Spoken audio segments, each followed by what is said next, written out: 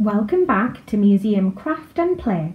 Today we're going to be turning your handprints into some of the animals from yesterday's museum story time.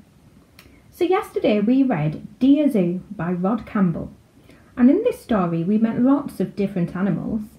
So that's why today we're going to have some fun turning your handprints into an elephant, a monkey, a giraffe, a lion, a frog, and even a snake. To do this, you'll need some paper or card, a pen to use to draw around the outline of your hand, and some colouring pens or pencils.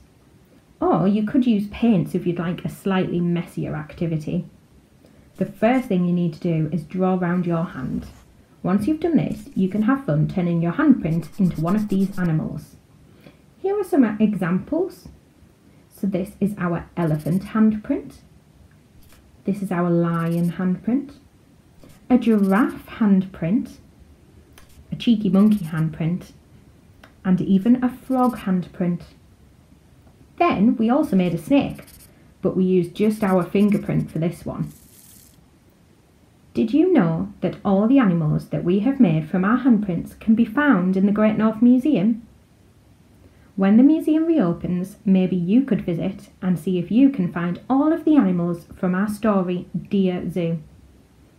We have a very big elephant, a very tall giraffe, a cheeky monkey, a lion with a very hairy mane, a frog, and a snake.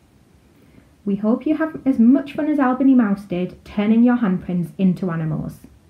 And make sure you join us next week for another Museum Craft and Play idea. Bye!